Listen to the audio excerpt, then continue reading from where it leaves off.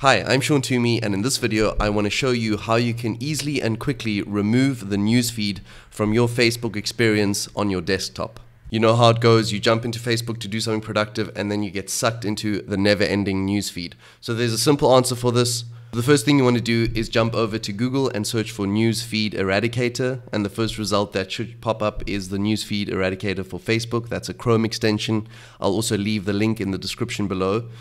So you click through to that, and from here you can add it to your Chrome browser. I've already done this. To view the extensions that you've added to Chrome, you simply click on Window and then Extensions, and then you'll get a list of the extensions that you've added. As I mentioned, I've already added this to my Chrome browser, and you can see it over here. I'm just going to make sure to enable it.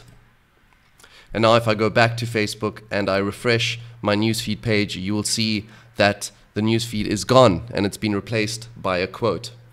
So this just helps with keeping you focused and productive. If you found this video useful, give me a thumbs up. If you want to see more videos, make sure to subscribe to this channel. Wishing you an awesome day. I'm Sean Toomey. Thanks for watching, and I'll chat to you soon. Cheers.